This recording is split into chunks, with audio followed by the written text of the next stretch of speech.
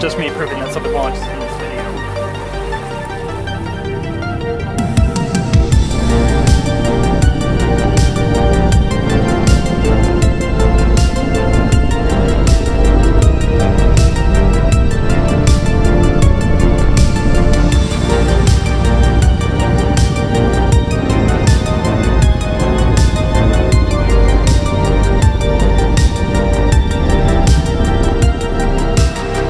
Yep, you read it right. I have learned absolutely nothing from the last attempt and attended yet another Falcon Heavy launch. This series has just turned into just solid evidence that my ADHD has no bounds and will one day consume me whole. In December of 2023, I attempted to watch a rocket take off and then land propulsively back at Cape Canaveral. But thanks to bad luck, weird weather, and some ground service issues, that launch, OTV-7, didn't happen until the final weeks of December, over 2 weeks after when it was supposed to. Now, if you want to hear more about that story, which I highly recommend you do before this video kicks off, go check out this video over here. But to summarize, I still had not seen a Falcon Heavy launch, and I wanted to change that oh so badly. Now obviously I did witness a launch while I was at the Space Coast for this trip. The real question is, did I witness the launch that I went down there for in the first place? Only one way to find out.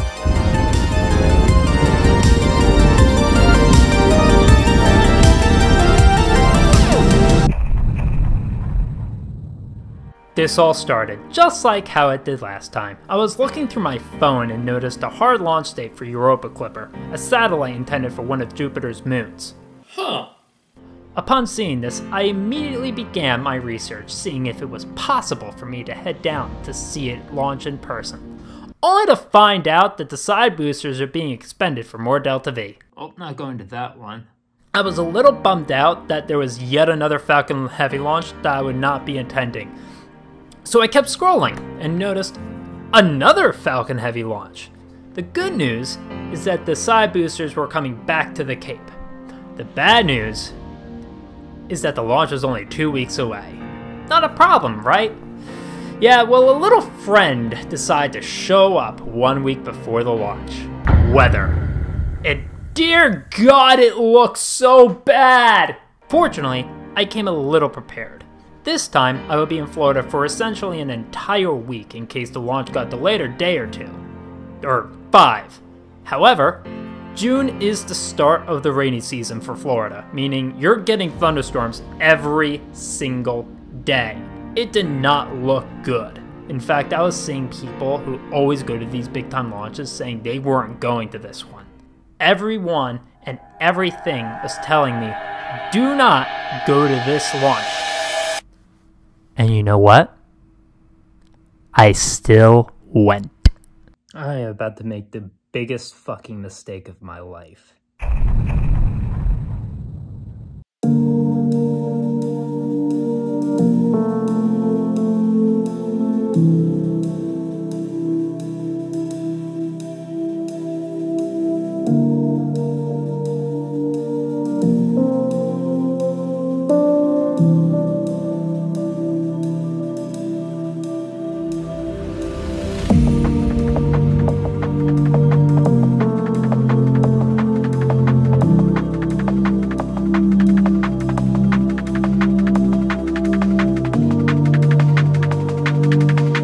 No, stop it.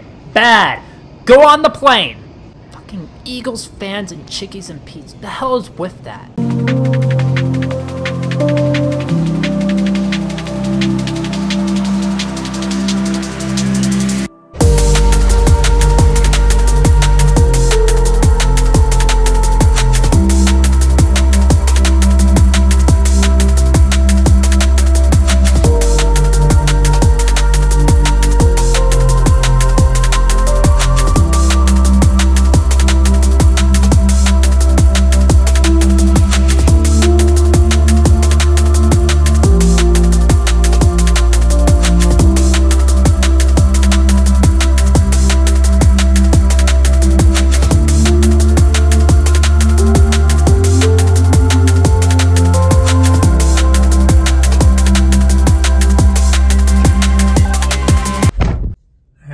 pretty shit because of the humidity. God dang it.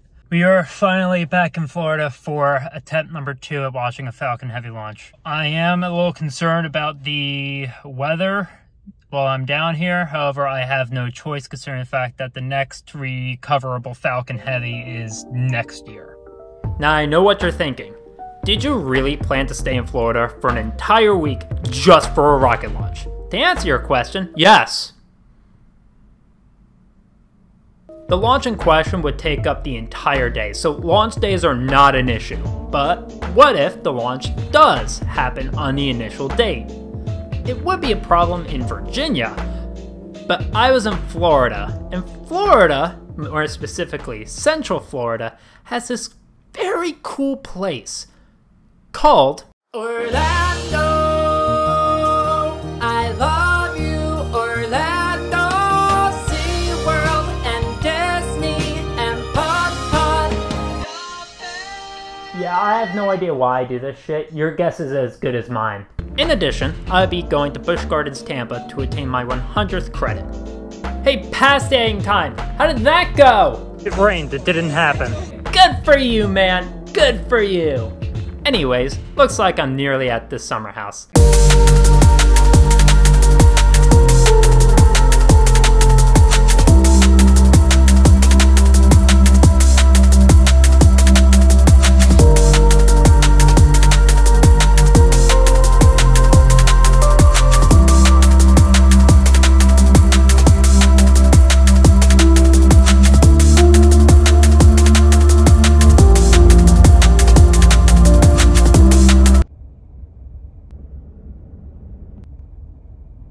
No, we're not making the same joke again. Yes, we are. Yoink. After traveling non-stop for 10 hours, I finally made it to where I was staying for the week. By the way, did you know I only got 2 hours of sleep before I left? Well, you know what that means. After a couple more hours of sleep, I went to Disney Springs for dinner. But before that, I just want to answer another question some people might have.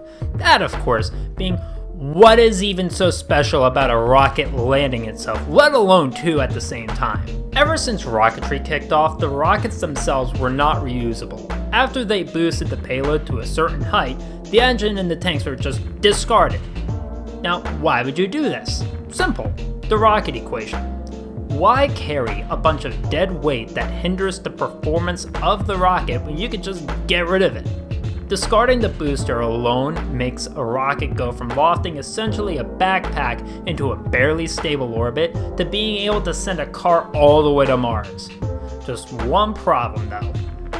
What do you do with the discarded booster? Before the space shuttle, countries would just let them crash back onto the surface like China does now, or crash them into the ocean. This would make the boosters only one use though, which costs a lot of money. Imagine if after every flight, the airline throws every single plane they use away into the garbage. It is simply not economically feasible in the long run, and it makes living on other planets nearly impossible. So, why let the booster crash in the first place when you can recover it? Recovering an orbital class booster is not easy in any way. Oh, you thought you can recover the booster with parachutes? Nope, too heavy! The only feasible way to recover a heavy lift orbital class booster is by using the engines to decelerate until you land on a solid surface. However, that was considered impossible until 2015 and is still considered by some NOAA as a waste of money. Okay, TED Talk over. While I ate my dinner, I began to worry a little bit. What if, after all this preparation, after all the precautions I took, and it still does not— Can we not? What? Am I already in the mood? I'm trying to eat my ganache. Please. I can't with you. You know what? He's right. I should be having fun right now. I am in the happiest place on Earth. I should be taking advantage of the situation I'm in right now and have the time of my life. Only one thing to do then. Montage! Because there's no line. There is no line for Lego.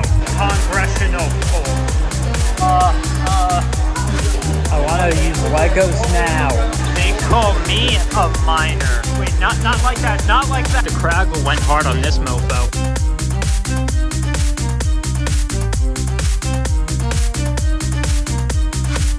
Ted Nivison. It's Tracy Tree.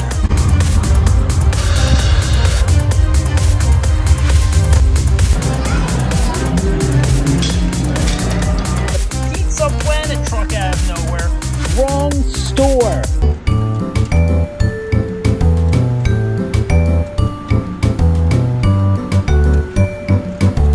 This is Around the World. This is the Beverly. Mamma mia. Okay, maybe it'll taste better if I combine the Beverly with the apple pear, which is actually good. Oh, now it just tastes like alcohol. Oh. Due to high winds, we are unable to present Disney Dreams That Soar. Every single time I try and forget it, I keep getting reminded of the times that I got struck.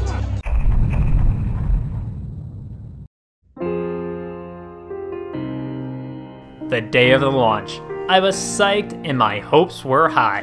As usual, I ate a healthy breakfast consisting of string cheese, a chocolate chip cookie, and a celery stick. Oh my fucking god, he's now just messing with me!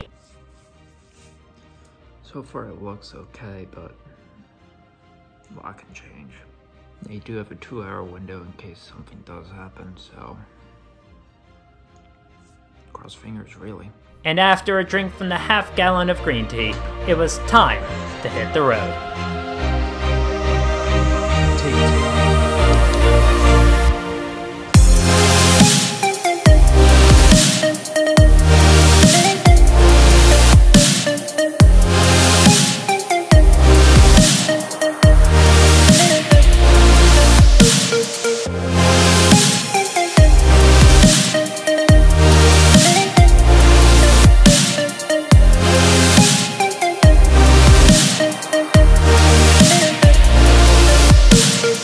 We return once again to the Kennedy Space Center. However, this time we have the entire day to spend there. Changed my shirt to the full flow shirt, which is what I'm wearing right now, and I'm going to be going around enjoying everything until I have to get back in with all of my camera equipment that weighs roughly around 60-70 pounds altogether, and then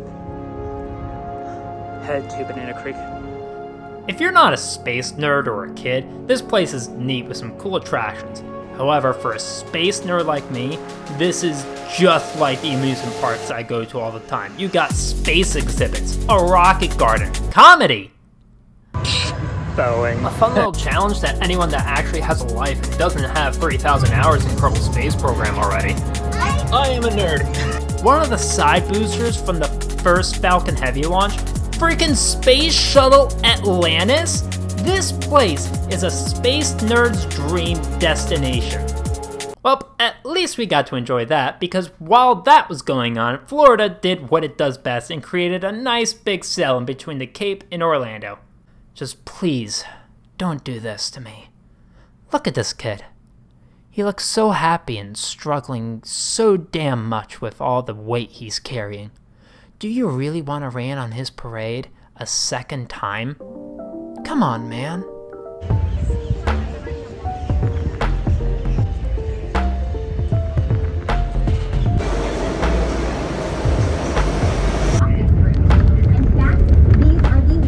While hang time is heading to Banana Creek, let's do a fun tradition and talk about the payload for today's mission. Last time, the payload was a classified spaceplane going into a Molniya orbit. Now, if you don't know what a Molniya orbit is, let me go ahead and explain it for you. Molniya orbit is No, we do not have time for that. I'm not going to let you guys listen to a massive nerd go on about orbital mechanics. We're moving on. The payload for this launch is the GOES-U satellite, or the Geostationary Operational Environmental Satellites constellation. This bad boy is operated by the National Oceanic and Atmospheric Administration, which is the government organization that oversees things like the National Weather Service. The job is simple: to monitor, image, and capture data on storms and changes involving the ocean. So you're telling me they launch satellites into space just to look at clouds? Yes! Well, it does more than that. Let me explain. You can learn a lot about storms based on how high it goes and what the roof of the storm is doing. These satellites also monitor for incoming meteors, solar storms, lightning, and hurricanes. That last one, by the way, is very important, as GOES-U is intended to monitor the east coast of the US.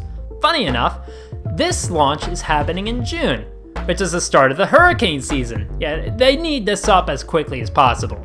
This launch is actually big for me, as the data for this satellite will help me in the future, as EchoTop data is very useful for trained storm spotters, which I am one of. Here is a cell over I-4 in Florida, and here is me driving directly into it. I can't see shit!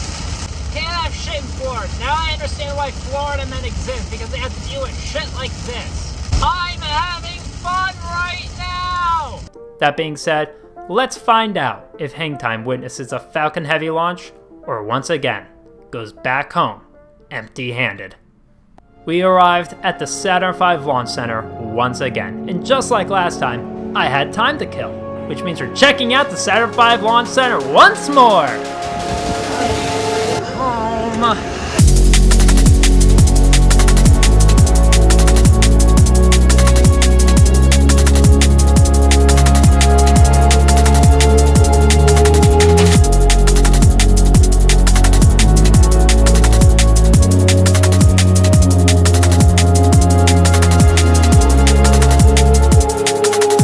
After a look around of something I have definitely looked at many times before, it is now time to return to a familiar place to begin the countdown.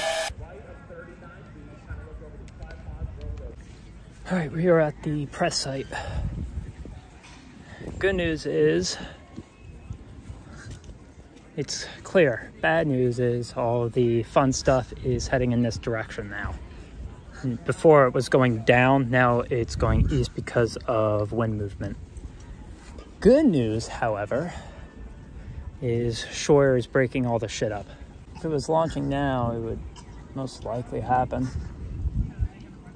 I don't see any cumulonimbus clouds in the area, so hopefully it stays like this. Now I know I'm using the umbrella for protection from the sun. If you have a problem with that, fuck you! Prop load started. They moved it 10 minutes for some reason, probably because SpaceX felt like it. But we are go for prop load. They are currently just cooling down the ground pipes. So, cross fingers right now. The percentage of weather violation improves from 30 to 50. 12 seconds later. 70 now.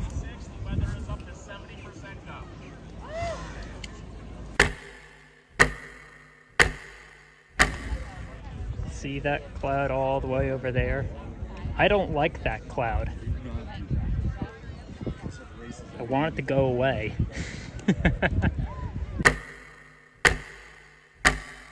We've gone further than last time.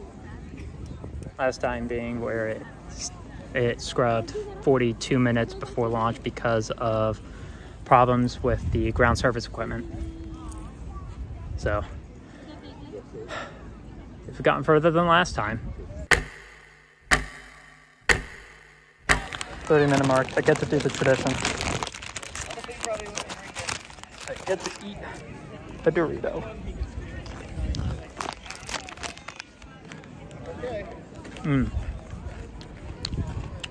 It's warm. I wonder why.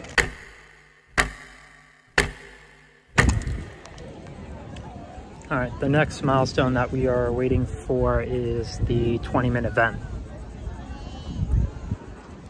Once we see the 20-minute vent, that means we are in the right direction.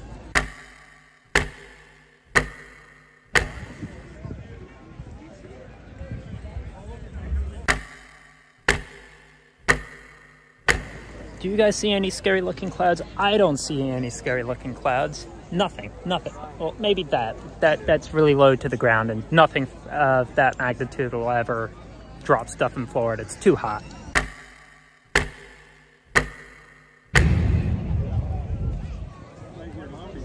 That's just some person in a garbage truck, don't worry. The one thing that I'm worried is my reaction. I'm hoping that I'll keep my composure for as long as possible, but I can't guarantee anything, so people are gonna get annoyed. Well, hopefully I don't swear.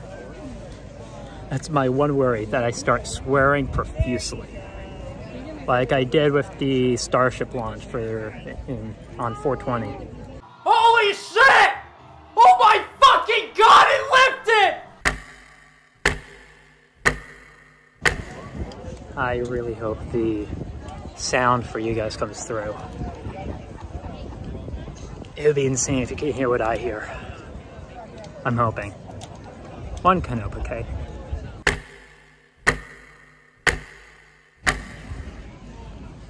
It's gonna be insane if my scrub streak ends.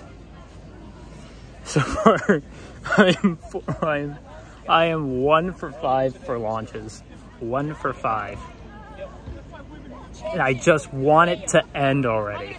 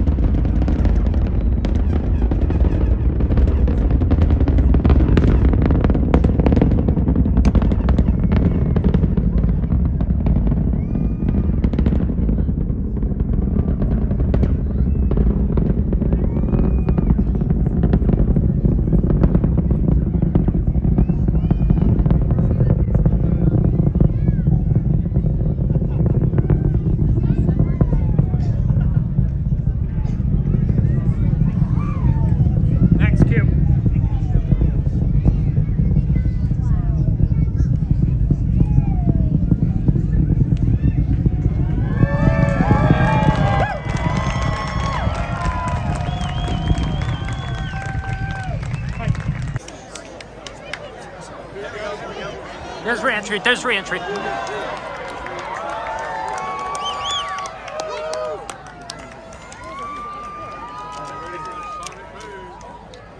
There's one. There's two. Oh, you can see them.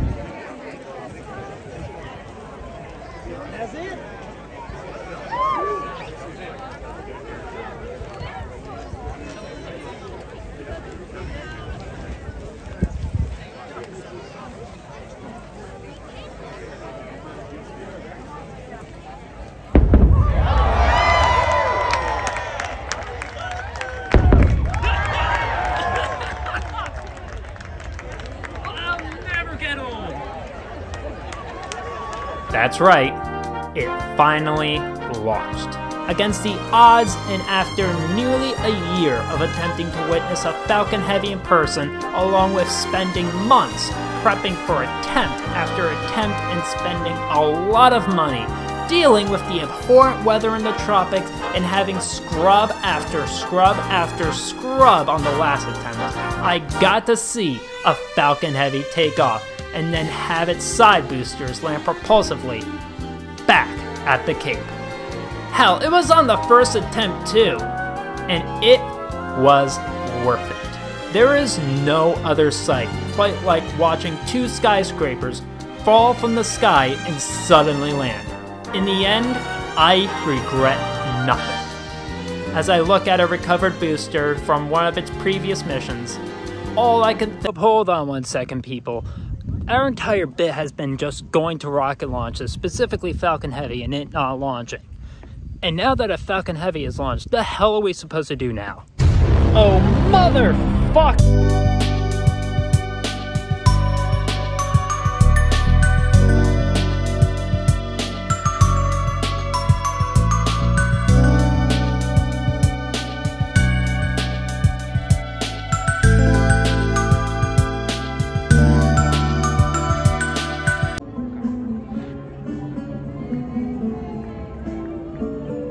Man, if I was high right now, this would be the craziest shit ever.